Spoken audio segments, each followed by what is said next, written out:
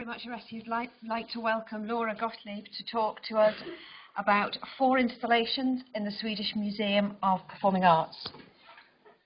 Oh. Hello? Yes. Okay. Great. Okay. Maybe I take this off. So I'm really glad to follow this. Oh, thank you. This presentation, because I feel like it's so relevant to what I've been working on. So I feel like I'm just kind of continuing the talk, maybe. There's a method in our oneness. I just want to give you a bite size of what I've been working on. I don't want to overwhelm you with all the little bits. Just kind of introduce the methodology that we're developing, to enable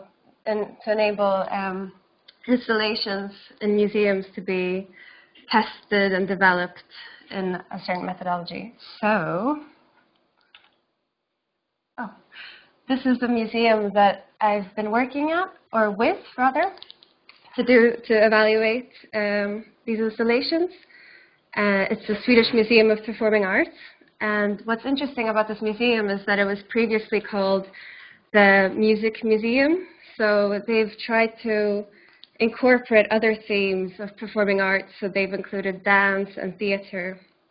And also, before it was mainly analog, so now they want to change the way that they communicate with their audiences.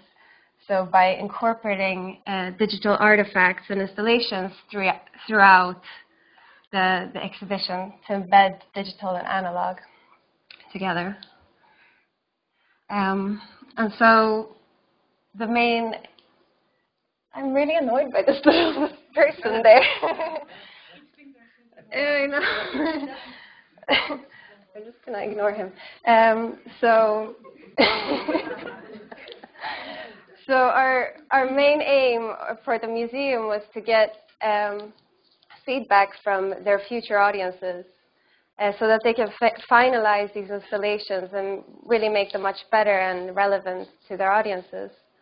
And so for us as well, it was a useful opportunity to test this method, NIX, which is a working title, to see if it can fulfill the purpose of the museum. So to explain what this is about, it's a mix between methods used in different fields. So in interaction design, you have use qualities, which is a way to categorize aspects of a digital artifact. So there's ways of talking about the artifact, but to bring it into a more museum environment where you can incorporate this framework throughout the process, the iterative design process, and also find ways of talking to different age groups and audiences and be able to collect data with this framework.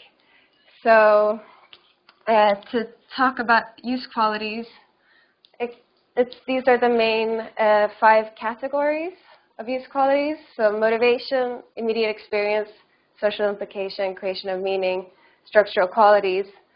And within these categories, there's more than this, but these are a selection of use qualities, and you can sort of pick the ones that are relevant to your particular study. So in motivation, you have, for example, some theories from game theory, so how seductive and playable it is. Like, do you want to go back and try it again? Is it relevant to your interests? Immediate experience, was it easy to use? Could you affect or have a kind of control in your experience? What was the materiality like? Social implication, probably the more obvious one. Did it create some kind of interaction in the space? Did it create a social space? Creation of meaning, did you understand the purpose of this interaction experience? How did you learn something new from it? And then structural qualities is more about the kind of aesthetics of it, but that also affects whether it's easy to use. So putting this framework within visitor studies, we adapted to different audiences using questionnaires, discussions, observations.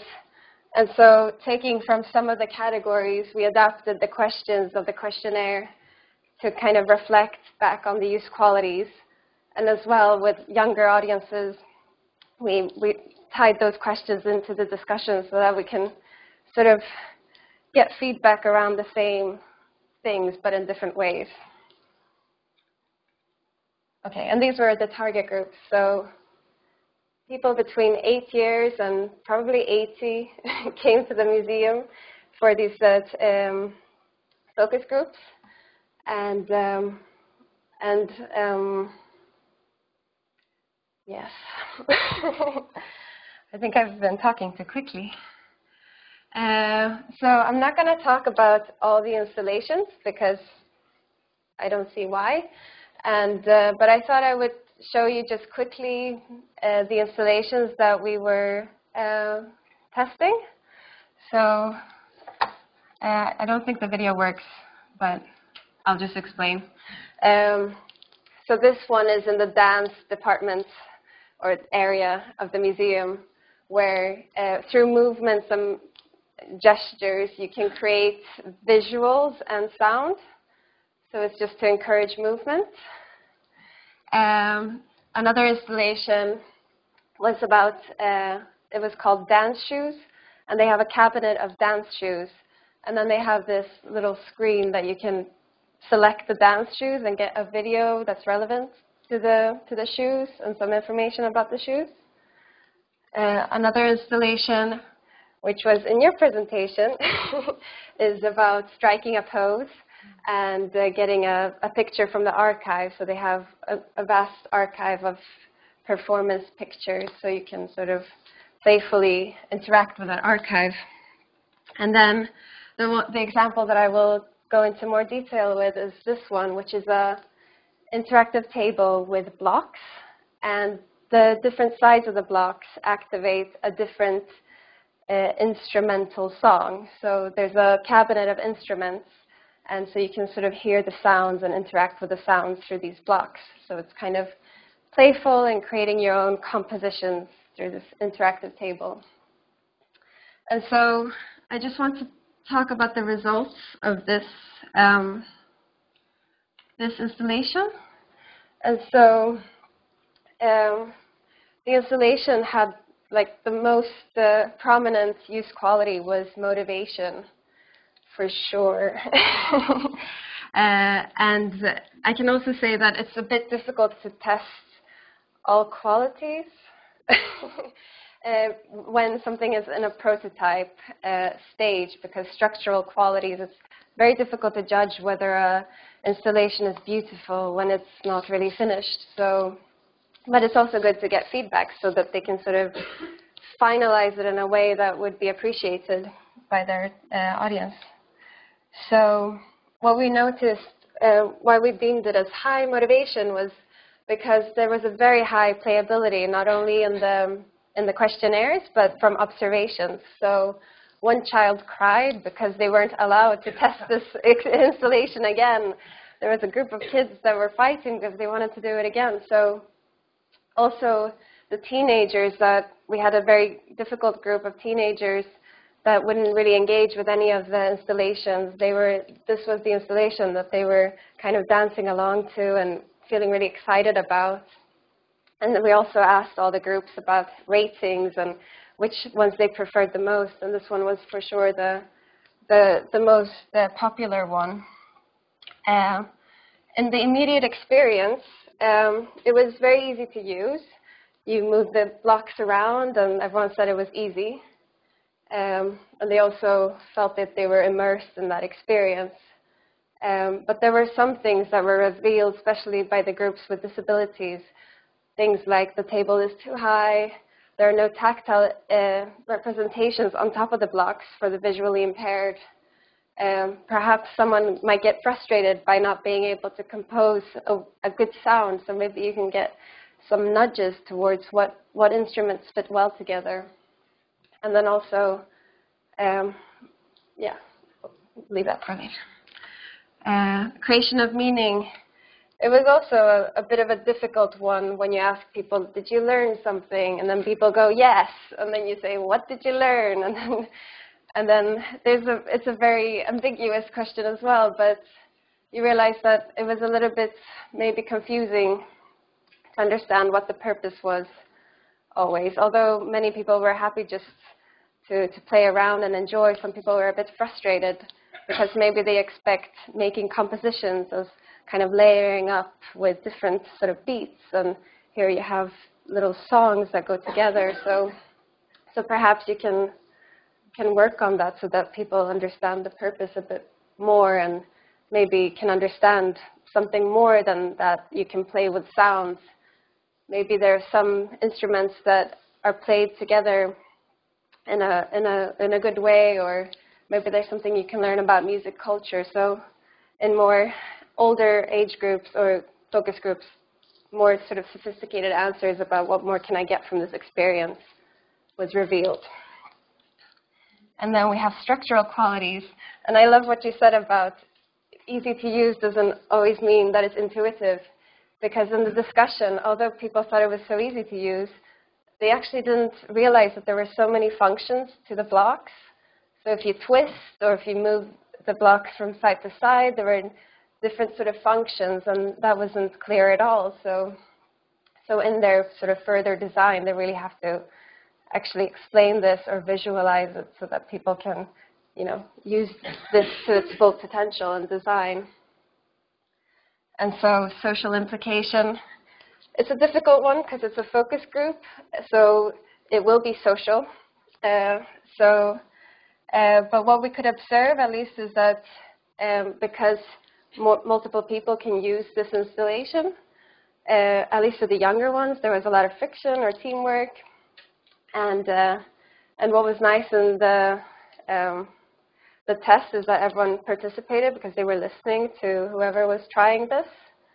And that was a part of the discussion, because in the real exhibition setting, the user will use headphones, and that sort of takes away a bit of like the bystander being able to listen.